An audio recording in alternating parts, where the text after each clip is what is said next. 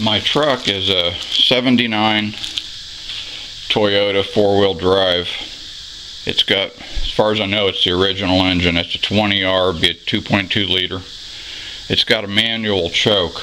Now, it actually used to be automatic choke when I got in there and looked at it, but they disconnected the vacuum lines and put on a choke lever.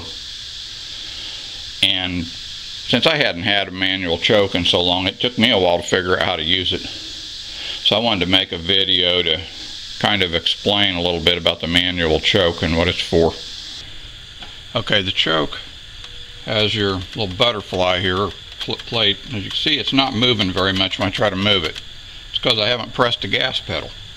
So if you're in the truck trying to move your manual choke lever and it doesn't want to do anything, you need to press on the gas pedal a little bit. So I'm going to move the throttle a little bit, and it frees it.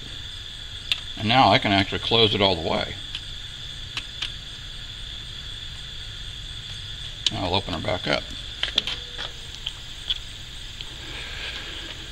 Okay, now what the choke does in the first place is when that butterfly closes, it lets less air in, so your mixture has more gas and less air.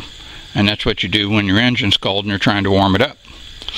And like right now, it's in the 80s, so it doesn't take very long for it to warm up. But if I was in the winter time, maybe if it's 0 out or something especially, it takes a lot longer before we can open the choke back up. Okay, I'm going to start the truck up, and normally I wouldn't do this with the air cleaner off, but I just want to do it for a minute so you can see what the choke does and see how it changes when I open and close it before it's warmed up.